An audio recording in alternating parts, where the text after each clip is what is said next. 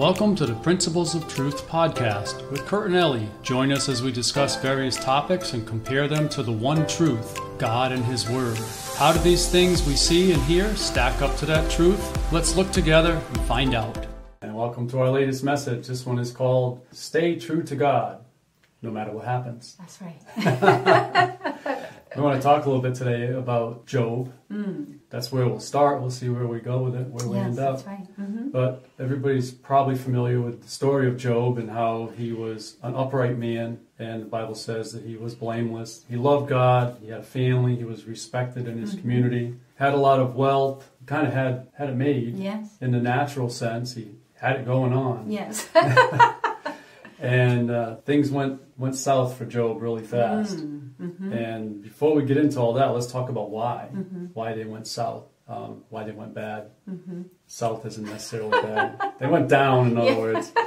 And Job was attacked by the enemy, not for no reason, if that makes sense.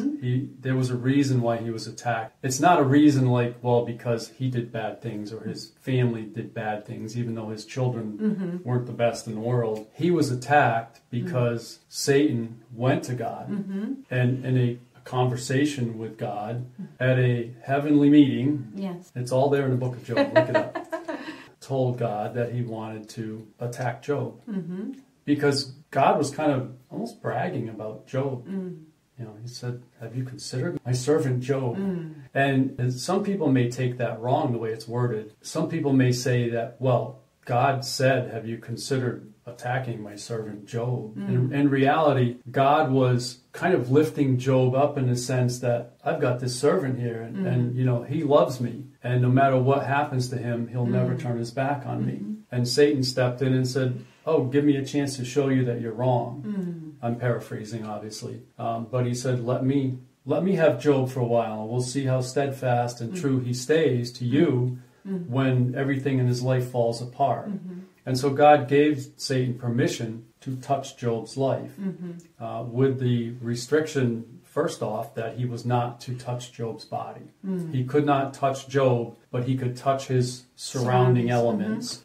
So Job was viciously attacked by the enemy. All in a matter of 24 hours, he lost everything and everybody he had, with the exception of his wife. His wife was the only one of his family who was left. His children were all killed. His servants, his workers, everything, they were all killed. His livestock was lost. Everything was lost. And in the process of that, the ensuing days afterwards, Job even lost his respect in the community. He was a very well-respected man, but people couldn't even look on him after that while he was going through the struggle because he looked terrible. Right. Because ultimately, God did give Satan permission to touch Job's body.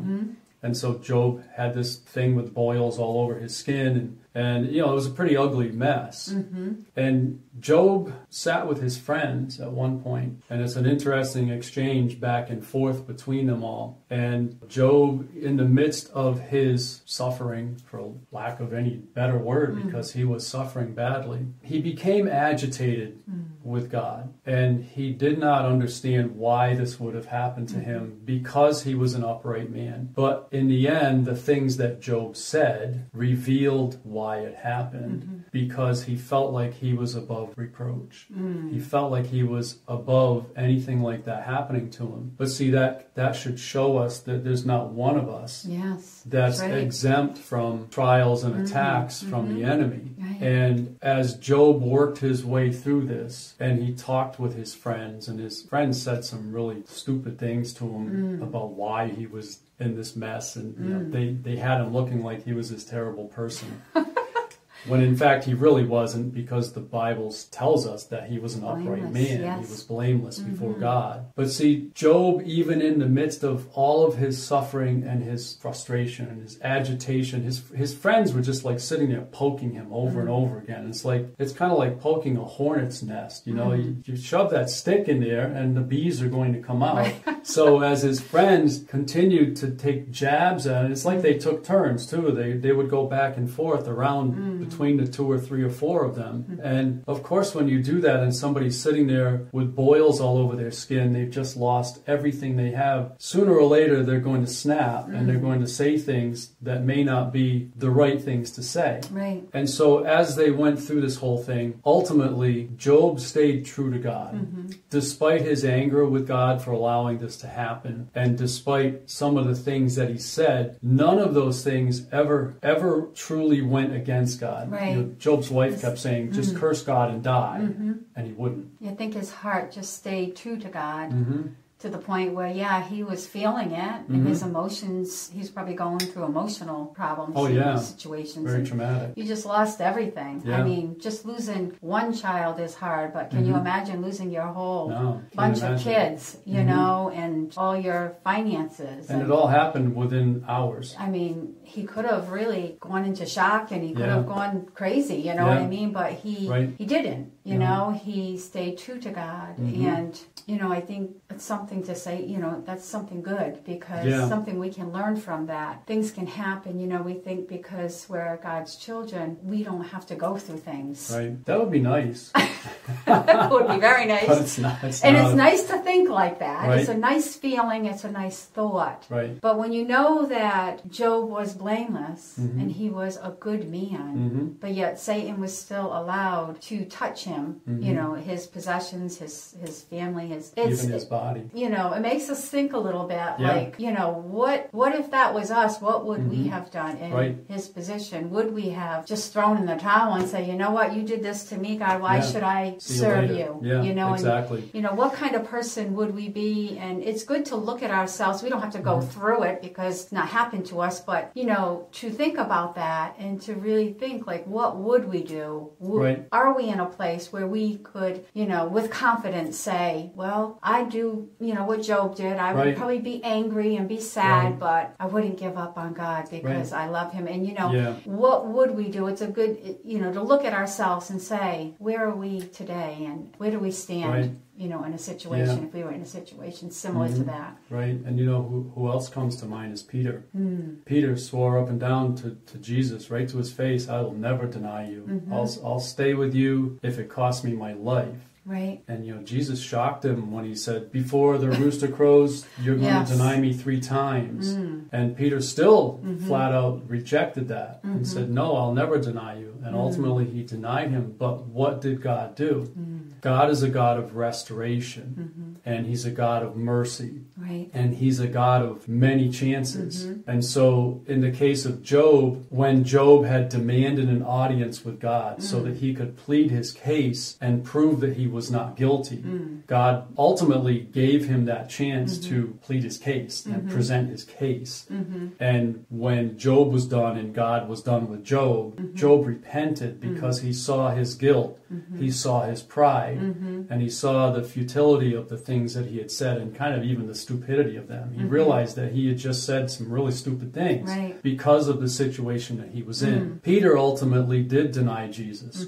And immediately when that rooster crowed, right after he had denied Jesus the 3rd time, you know, what's interesting, I just was reading through this the other day. The Bible says that when the rooster crowed, it was right after Peter had denied Jesus the 3rd time. And when that happened, Peter realized. And what took place right at that moment? Jesus looked at him. Jesus was there and looked over at him as if to say, this is what I was talking about. But he didn't condemn Peter. Peter went on to become a powerhouse. It's almost like that situation did something to Peter. Yes, it showed him himself. It showed him his weakness. You know, we can say these things, and but when where the rubber meets the road, you know, what are we going to do? Are we going to stay true to God? Or are we going to, you know, allow the circumstances to pull us away from him and have us, you know, walk away?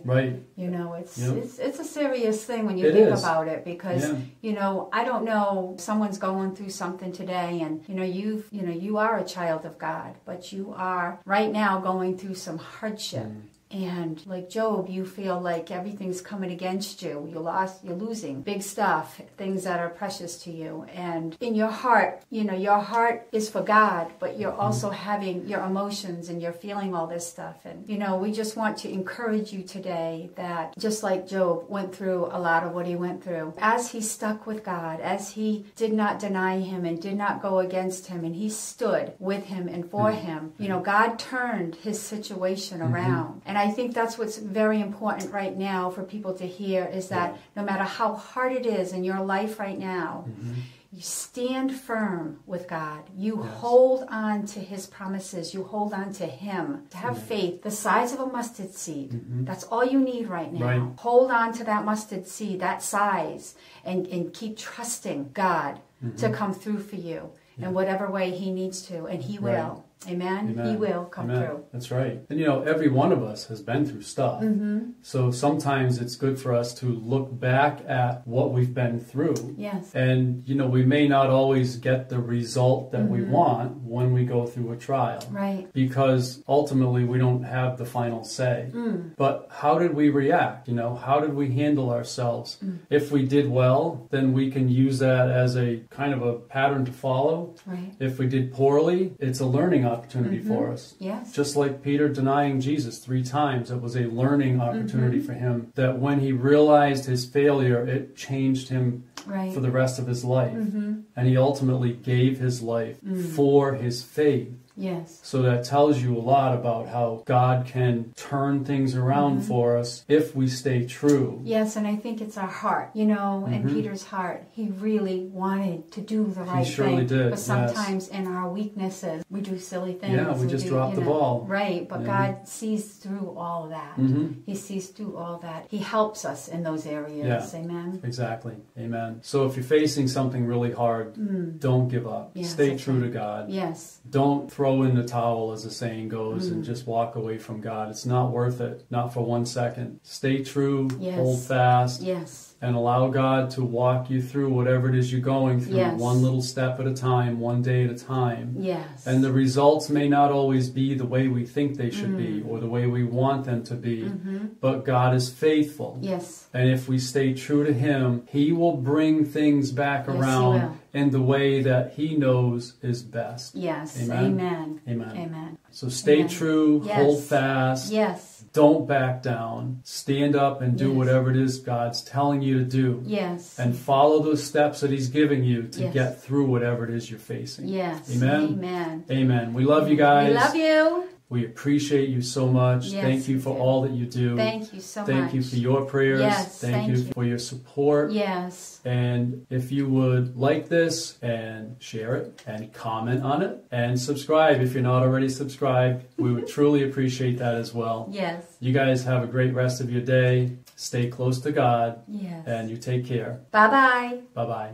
We hope you've enjoyed this podcast. If you did, we invite you to share it with others. Also, if you'd like to receive a daily Bible devotional to help you learn to apply God's Word to your daily lives and to strengthen your walk with Him, please visit BibleDevotionalsOnline.com, where you can sign up to receive one of our devotionals by email each morning. It's 100% free and takes less than a minute to sign up. Again, that's BibleDevotionalsOnline.com.